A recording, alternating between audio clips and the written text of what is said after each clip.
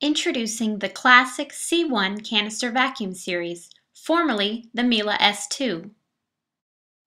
Featuring the identical quality you've come to expect from the Miele S2, the European Classic C1 series includes the Classic C1 Olympus, the Classic C1 Titan,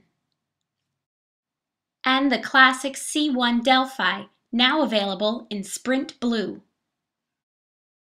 Let's take an in-depth look at the features offered with each model. Hi, I'm Deborah with CentralVacuumStores.com, here to talk to you a little bit about the brand new Miele S2. Shown here is the Olympus and the Delphi. There's also a third one called the Titan, which is chili red.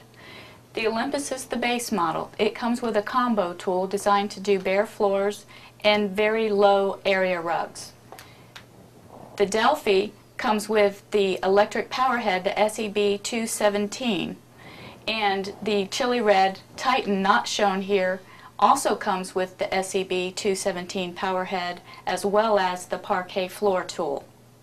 The S2 differs from the S4 and the S5 in that Miele tried to make them a little bit more economical for customers wanting a quality product, but not at an outrageous price. They do use the GN bag just like the S5 model, and so they have the larger dirt capacity.